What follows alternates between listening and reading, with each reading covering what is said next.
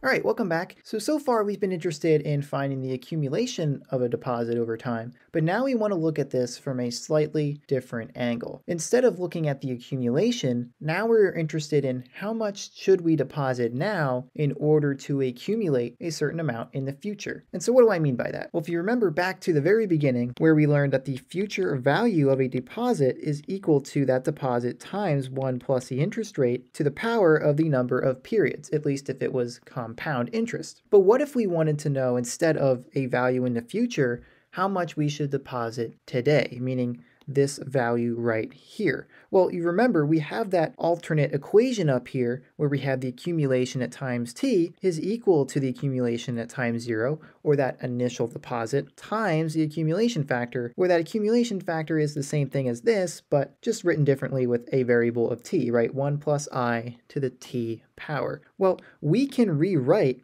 this equation to represent a present value, or the value today that we need to deposit to get a particular value in the future. And so what do I mean by that? Let's take this equation and solve for this initial deposit value. So if I solve for that, we would divide both sides by our accumulation factor. So we'll have the accumulation at time t divided by the accumulation factor is equal to that initial deposit at time equals 0. And then we can rewrite this to be the accumulation at time 0 is equal to the accumulation at time t times 1 over that accumulation factor, which I'm now going to change to this, 1 plus I to the t power.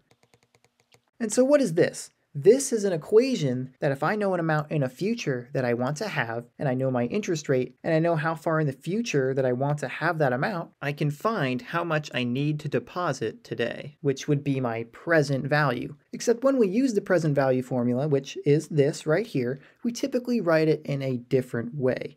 And for starters, we like to represent this part of the formula with some different notation. We will actually write this as V sub I, the interest rate, to the amount of years t. And we call this our present value factor. Additionally, we will change the capital letter A here to P to represent present value rather than accumulation, just to kind of keep them different so we don't get this formula mixed up with this one. So what does that look like? Well, it'll look like the present value at time equals 0. Sometimes I will also write this as present value, but I'm not going to use that for this lesson. I might do that in some of our examples later on though. But for now, let's just do P of 0 is equal to the value at a time t times the present value factor. And so this will be our present value formula. Before we had our accumulation formula, or our future value formula, this is going to be our present value. And its function is to tell us how much to deposit today if we know how much we want and in what time we want that in, given that we also know our interest rate. And a quick note, typically you won't see this I written here for this present value factor unless there are multiple interest rates being thrown around in a particular problem. You will typically just see V to the number of periods t. But remember that this still will equal this expression right here, 1 over that accumulation factor. And so let's learn how to use this formula by looking at an example. So for our example, let's say that I wanted to have $1,000 after 5 years in an account that is going to earn 3% interest, right? Which means that our I is going to equal 0.03. And that is going to be a yearly compounded rate. The question is, how much do I need to deposit today to accumulate up to this $1,000, right? This is going to be our present value at some time in the future, specifically t equals 5. Well, let's pull out our present value formula. We said that the present value is going to be equal to the present value at a time in the future times our present value factor. So now let's plug in what we know, and then we will evaluate this. So this is going to be equal to $1,000 times our present value factor, which we know is going to be 1 over the accumulation factor, which is 1 plus I to the t power. But in this case, we know those variables, so we can write 1,000 times 1 over 1 plus 0.03, so 1.03. to the 5 years power, so 5. And then if we were to plug this into our calculator, 1,000 times this expression, we will find that this is equal to $862.61. And so what does that mean? This means that if we deposit $862.61 today, that we will have $1,000 in our account in 5 years, assuming that we have this 3% compound interest rate every year. Now, let's say that you wanted to check this, right? Because we could reverse this and we could check our work by using our future value formula. We could say, well, if this is my initial deposit, how much am I going to have in 5 years if I have that 3% compound interest rate? And so we're going to do that next. I want to show you that this will give us that $1,000 in 5 years. Okay, so remember, we found that the present value is equal to $862.61. So if we set up our future value equation, right, if we said the future value is equal to that initial deposit times 1 plus the interest rate to the amount of periods n, then we will have this initial deposit of $862.61 times 1 plus our interest rate, that is 0.03, to the amount of years, right, which is 5. If we plug this into our calculator, we will get $1,000. And I would encourage that you check this in your calculator to make sure that that is true, just like I am saying that it is. And this should make sense because when we derived our present value formula, we started with our future value formula. We just switched things around and redefined them. So really, it's not a new formula per se, it's just a different way to define that formula. Instead of solving for a value in the future, we are solving for a value today. And it's going to be very important for you to distinguish between when we are looking for a value today rather than a value in the future or an accumulation. And so now this brings us to our final example for this video, where we will also discuss the equation of value, which is the other part of this lesson. Okay, so here is our second example. We have how much should you deposit today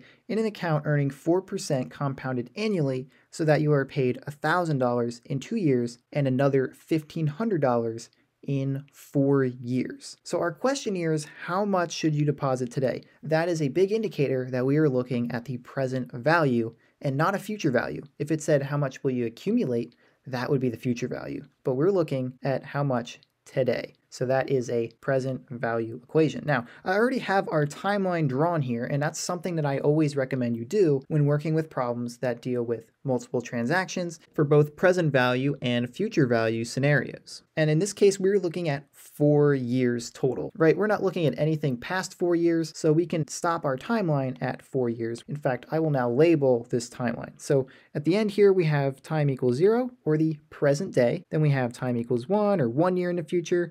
Time equals 2 years in the future, and then 3 and 4. And so since we know that we are looking for how much we should deposit today, we know that we are looking for the present value at time equals 0. And then we know that we want to have $1,000, or we want to be paid $1,000 in 2 years. So we'll have 1,000 here at the 2-year mark. And then we want to be paid $1,500 at the 4-year mark in 4 years. So we'll have $1,500 there. And so now where does the equation of value come into play here? What even is the equation of value? Well, the equation of value is how we balance our cash flows. It's all about thinking about our timeline and where we are located within it. And so this is going to involve both accumulation, or future values, and present values. And so the equation of value boils down to the fact that we can solve problems like this in many different ways. There are many different ways to set up an equation to solve for this present value. And so let me show you what I mean.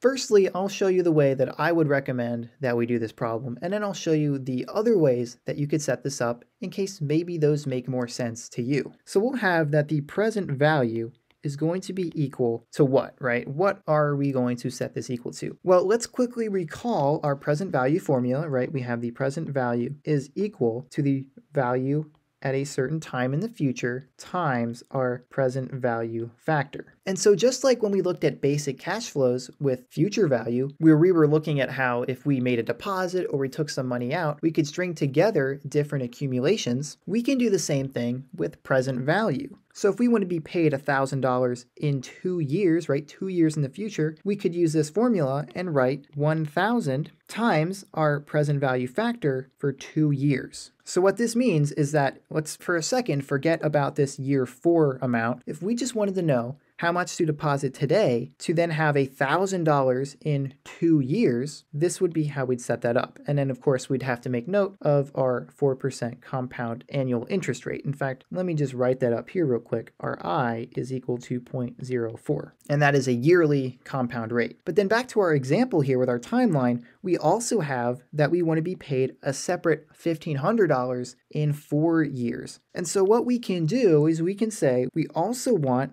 $1,500, or we can add $1,500 times the present value factor for 4 years. So think of these as different cash flows. We want to be paid, we want to earn $1,000 in 2 years, and then we want to earn $1,500, right, plus $1,500 times the present value factor for 4 years. And the way I like to think about this is we are taking this amount of money and multiplying it by this present value factor, which would mean that we are bringing it back to the present, right? I like to think of it as bringing it back 2 years, and then we bring this value back 4 years to see how much I need to deposit today to receive that payment as well as the other payment that we already took care of. I hope that makes sense. And so this is the way that I would go about solving this problem. We want to know how much to deposit today, and we know how much we want to earn in 2 years, and another amount that we want to have in 4 years. But there's actually another way to set this up, and that is where the equation of value comes into play. The equation of value is essentially this, but we can change the setup a little bit. Instead of writing it like this, we could say, let's take our present value and bring it forward 2 years in the future. Now, I'll explain why we're doing that in a second, but we could write our accumulation factor, right, for future value of 1 plus the interest rate to the power of the number of periods, which is 2 years, and then we'll set this equal to something, but I'll come back to that. What we did is we took our present value, what we were looking at today, and made that today 2 years in the future. So we went from here to here. So now our present value is at 2 years in the future.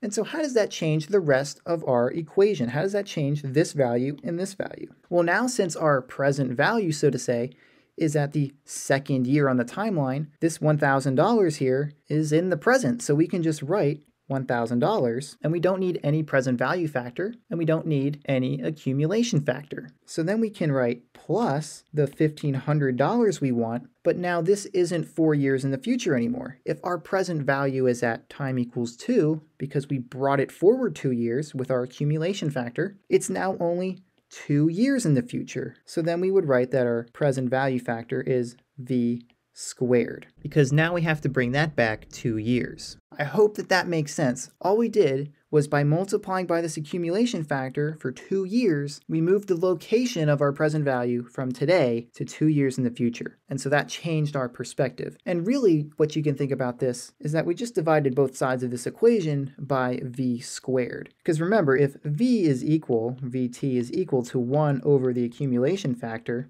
then if we divided both sides by that V squared, it would be the same as multiplying our present value by that accumulation factor in the denominator of our present value factor. And so that's kind of where this would come from. But it's all a matter of perspective and how you want to set up your equation. If we wanted to, we could have also just moved the present value 1 year forward, and then we would have had 1,000 times V to the first power, because it would have been 1 year in the future from time equals 1.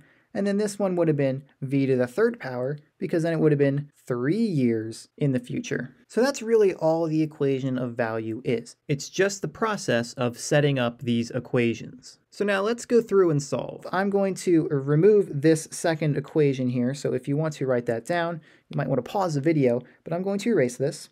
And now let's go through and solve this first equation that I wrote. So our present value will be equal to the $1,000 times the present value factor with 1 plus our interest rate, so it'd be 1.04, right? 0.04, to the second power, which comes from this exponent here for this V, or our present value factor, plus 1,500 times 1 over 1.04 to the fourth power, right? And that came from the exponent on this present value factor. So now if I were to plug this into our calculator, 1,000 times this present value factor plus 1,500 times this present value factor, we would find that our present value is equal to $2,206.76. And that would be the answer to this problem. And so what that means is that if we wanted to get paid $1,000 in 2 years and $1,500 in 4 years with an interest rate of 4% compounded yearly, we would need to deposit this amount today. That is all that this means. And we could have found this same answer with that other equation I wrote, as well as a multitude of other equations that could be set up with that equation of value idea. But I think in the end, this is the simplest way to write it or to think about it. So I hope all that made sense. This is the last example I had for this lesson. If you want to see some more examples, I will have an example video linked at the end of this video as well as in the description. In fact, I highly recommend you watch that because there's going to be more complex examples in there that will really test your knowledge of the concept of present value. I really think you're going to want to see that. So if you have any questions, feel free to leave them in the comments and I will get around to those. But if you don't, that's all I have for now. So I will see you next time.